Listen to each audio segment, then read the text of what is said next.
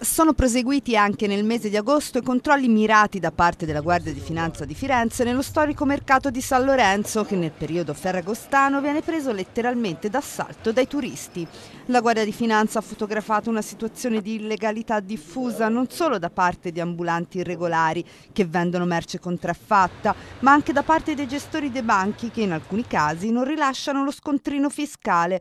Louis Vuitton, Gucci, Prada, Chanel sono questi marchi degli oggetti contraffatti sequestrati dalle fiamme gialle. Per quanto riguarda il settore della contraffazione sono stati denunciati 6 venditori ambulanti di origine extracomunitaria per possesso di circa 100 pezzi di merce contraffatta, quindi parliamo di accessori di moda e borse. E denunciati appunto per contraffazione e ricettazione. Sempre nel centralissimo mercato sono stati disposti accertamenti anche nei confronti dei gestori dei banchi per verificare la regolare emissione delle ricevute e degli scontrini fiscali, nonché sulle licenze di contratti di affitto. Dai controlli è emersa la mancata emissione di scontrini o ricevute fiscali da parte dei gestori di 20 bancarelle.